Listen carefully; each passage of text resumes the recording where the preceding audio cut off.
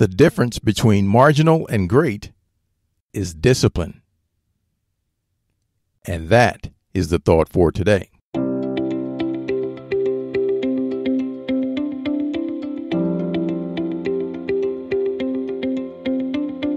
Welcome to 7 Good Minutes. I'm Clyde Lee Dennis. Thanks for joining me for what I believe will be 7 of the most enriching minutes of your day. In today's audio, our good friend Freddy Fri tells an inspiring story that helps remind us of the importance of developing self-discipline in our lives. Enjoy. So it's funny how you come across stories in life that remind you of the effort and the desire and the passion and the will that it takes to achieve next level greatness or to overcome adversity or certain situations in your life.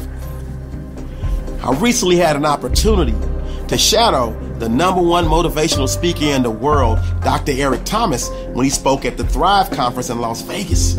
I picked up so many nuggets. It was an opportunity for me to invest in my personal development and growth, and I advise each and every one of you to invest in your personal development. Invest in yourself. That don't mean you necessarily have to go out on a conference or anything like that. I advise you to. The experiences are great, but you can do it by reading self-help books. You can watch videos. You can listen to music. There are so many ways that you can invest in your daily personal development and growth, and we all need to do that. But that's not the moral of this story. It's about discipline. It's about you dealing with the adversity and things that you face head on and finding a way to be strong enough to overcome them. So when I was in Vegas, I was Ubering everywhere. And when I got in the car, I would always ask the Uber driver, so how's it been today? You've been doing a lot of drives, a lot of rides with people? And they would answer the question. So when I got back home, I called an Uber. Young lady picked me up, got in the car, asked her the same question. So how's it been going today? You've been doing a lot of drives today? A lot of people riding with you? And she was like, let me tell you. I've been working 7 days straight with my regular job, and on days off, I'm Ubering for the last year. She said, I even worked on Christmas, if you can believe that. And I was like, whoa, that sounds like the story. And I asked her, so are you doing all this to build a little nest egg for something, or is it out of necessity? And she was like, it was out of necessity. Because my mother just was diagnosed with cancer, and I've been trying to help her pay the medical bills because we don't have insurance. And I was like, wow. And then she hit me with this. She said, you know, I used to weigh 500 pounds. And I was like, whoa. Because when I saw her, she had me put the stuff in the trunk. She looked like she was definitely under 200. And I'm thinking to myself, I wonder, did she just have the gastric bypass surgery? And she went on to say, I didn't do the gastric because I see how it affects people after they have it. And sometimes they're worse off after they have it than before. And I was like, well, how did you do it? She was like, well, I went to school, so I knew all about nutrition and diet, and I knew the stuff. But I was an emotional eater. I had an emotional eating disorder. She said, I would eat a whole cake at a time. And she asked me if I knew anything about how the stomach worked. And I said, well, I really didn't. So she gave me a quick synopsis. She said, you basically have an inner lining and an outer lining. And she said, normally your inner lining is about the size of a peach. She said she ate so much, she had stretched her inner lining so much that it was about the size of a football. And she said, normally you'd eat, and the outer lining, once you got the inner lining would start hitting the outer lining to let you know when you were full. And she said hers got so big, she never knew when she was full. She would eat a whole cake, and 30 minutes later, she'd be starving again.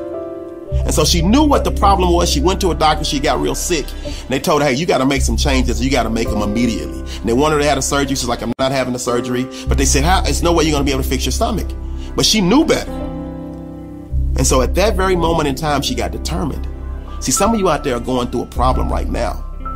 But the pain is not enough to make you get determined. The hurt is not enough to make you get determined. You have to have the discipline, the will to start the process of making the necessary changes and adjustments. And she did. And here's what she did. So she hired her friend. She knew what she needed to do. She hired her friend for 3 weeks. And her goal wasn't to lose weight in those 3 weeks. It was just to get her inner lining or whatever lining of her stomach back small, back to the normal size so she would know when she was full. And so whenever that person would see her, she followed her everywhere, 24/7. Because she knew herself, she knew she was going to break down and want to eat something that she shouldn't be eating. And she was like, let me tell you, it was days where I was basically fighting my friend. We were on the floor tussling because I was trying to get to that food that I wanted. And she held me accountable. And you need an accountability partner. Somebody that's going to hold you accountable for the things that you say that you're going to do. And that's exactly what her friend. And she went to the extreme of paying her to make sure she tackled her not to eat the food. And after 3 weeks, her inner lining got back to normal size. So she knew when she was full. And then she just actually started executing on the things that she knew as it relates to nutrition. And she started to burn more calories than she took in. And she started to see the weight drop off. And she stayed committed and she stayed disciplined over and over. Took it one day at a time. And soon she started seeing herself go down from 500 to 400, 400 to 300. And she told me, she was like, Fri, she's like, I didn't stop necessarily. I didn't cut all the sweets and everything out. I just stopped eating the whole cake. I just started eating in moderation. I started eating smaller portions of stuff and working out a little bit more. And I didn't do anything crazy. She was just totally committed and totally disciplined. I need you to learn how to be totally committed and totally disciplined in that situation that you're facing in your life. It can be done. But the majority of people in the world don't succeed and go to the next level because they don't have the self-discipline to get it done. The great Mark Bryant says, the difference between marginal and great is discipline. I need you to start exercising your self-discipline muscle on a daily basis, because when you start exercising that discipline muscle, you will find that you will find a way to overcome so many obstacles that you're facing each and every day in your life. And thus you put yourself in a position to win each and every day of your life. And you know that's our goal, to be self-disciplined so we can climb the hump and make each and every day of our lives a Wednesday. That does it for today's episode of 7 Good Minutes. Please take a moment to rate and review the show on Apple Podcasts.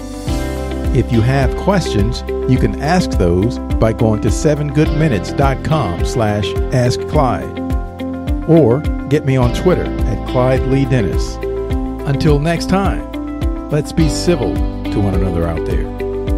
Thanks for listening.